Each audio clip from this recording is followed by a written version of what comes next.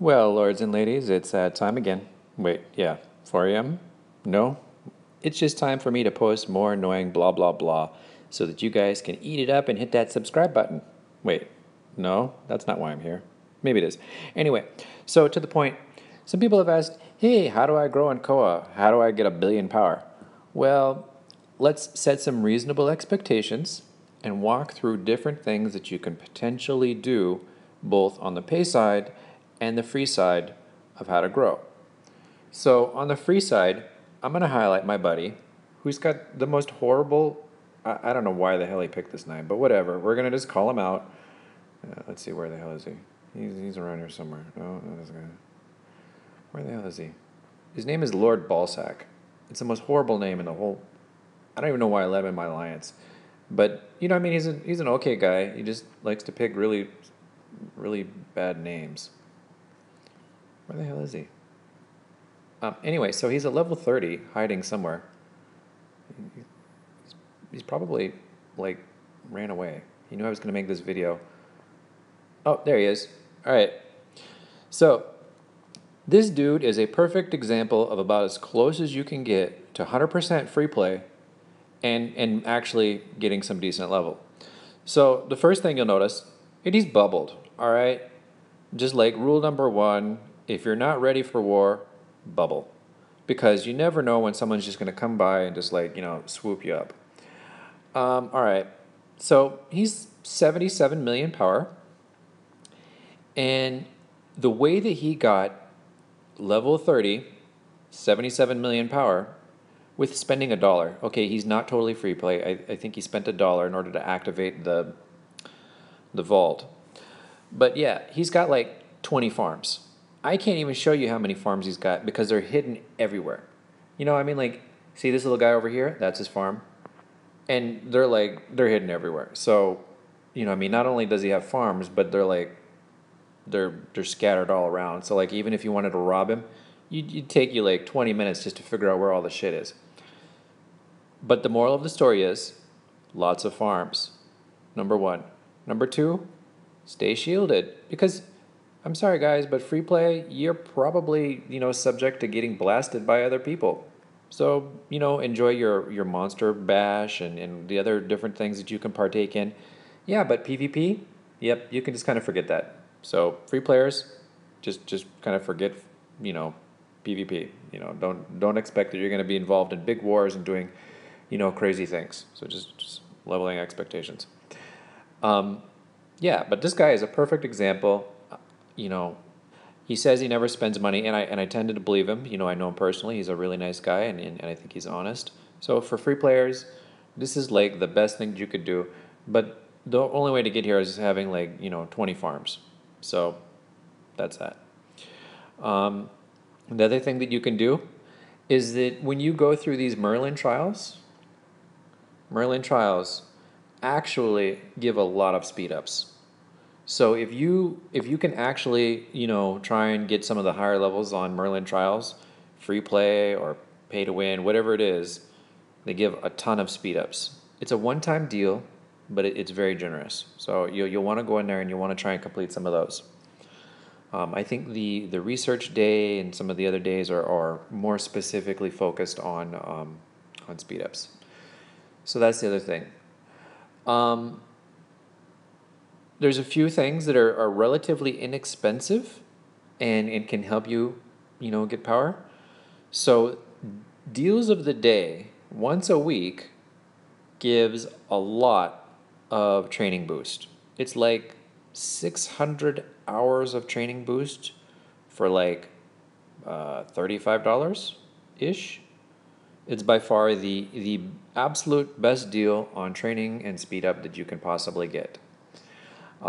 So that's the second way. It equates out to, I mean, if you're pushing T10s and you've got decent sized tents, it's about 5 million power for about $35, give or take. So that's another quick tip, and you can buy that about once a week. Not too expensive, per month it'd give you like 20 million power. If you stay shielded, after a year you're looking at like 240 mil power, avoiding conflict. you know, I mean, we're getting into a respectable range here where you might actually be able to take a hit from, from somebody. I'm just saying, long-term planning. Don't ask me, hey, how can I build power? And expect it to happen in like one day. We're talking about, every day, playing the game, every day, investing the time, playing smart for a year. That's how you do it. The other thing is you're going to get speed ups from barbarians. You're going to get, speed ups from collecting these. What do they call these? The tributes. You can maybe get some speed ups over here in the marketplace.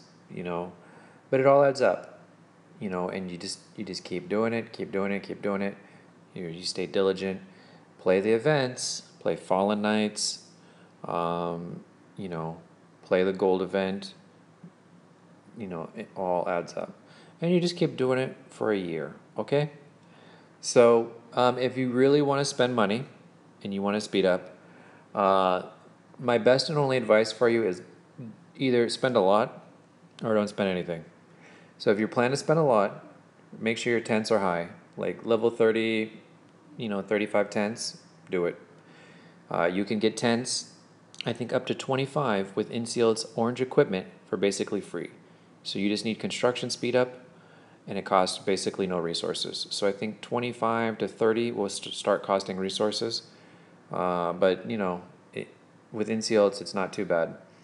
The second thing is if you're really going to try and boost power, you really need to get HelloS. A 5-star HelloS is a 66% troop training speed. It's a must-have. Just don't play around with it. Just figure out how to do it and just do it. The second thing is fortune set. You can probably get fortune set +1, blah blah blah. But if you're going to be building a lot of troops, these things are just must-have. Don't burst out a billion power without having all of the things properly set up.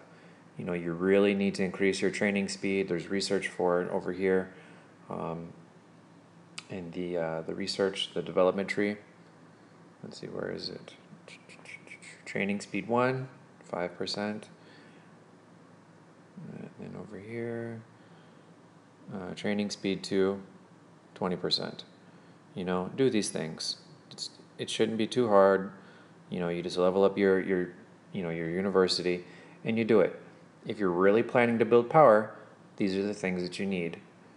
So I know I'm covering stuff that everybody knows, but sometimes you just got to say it. So free players, lots of farms, stay shielded, plan for a year and a half. Pay to win players, InSeal, it's his magic. Make your tents higher, HelloS, fortune set. This is how you do it. I think above all of this, free play or pay to win, the most important thing though is learn to pick your battles. Okay? Don't do what your enemy wants. Do what's good strategy. It doesn't matter what they say, racist comments, they hate you, they're picking on your little brother, your favorite, your allies, whatever it is they're doing, pick the right battle. If you can't win, don't fight. Because that's what they want you to do. They want you to go in there in a losing battle and keep your power low forever and ever and ever. They never expect you to shield for 6 months and slowly build your power, ignoring all the drama and just build and build and build until a point when they can't handle you anymore, because they're going to keep, churning power with these little battles and these little conflicts. But every day you hoard your power. You don't lose it. You avoid these stupid conflicts until 1 year later you're at 240 mil power or 300 mil power. What can they do? If they hit you, that's going to be 2 or 3 million troops they're hitting. They will feel it. You'll be an SH-30 with T-10s and things like this. So play the long game. Don't play to your enemy's hand. You're in control. You dictate it. Good strategy. So, okay, lords and ladies, I hope you liked this video. And feel free to subscribe or hit the like button. All right, good night. Cheers. Bye-bye.